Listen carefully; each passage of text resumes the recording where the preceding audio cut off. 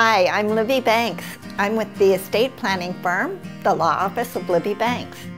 Many of my clients are animal lovers. One of the things that is most important to them is planning for their pet.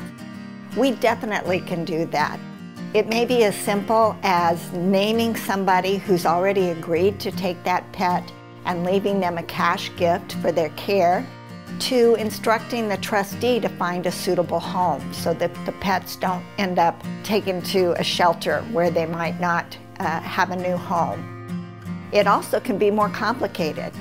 For instance, someone who owns a horse may need to be sure that the person who they want to take the horse can actually care for him and make sure that there's money to go along with that. Often, that may be a long-time proposition of making sure that there's money over a period of years for the horse's life. So we might actually do a pet trust where someone is assigned to manage the money to make sure the horse receives the care it needs, and someone else is actually the caretaker of the horse. Other animals that are long-lived might have the same situation. A couple of examples would be a tortoise maybe, or some of the birds that are very long-lived. They may well outlive you, and you can make sure that somebody has the money and will take care of them the way you do.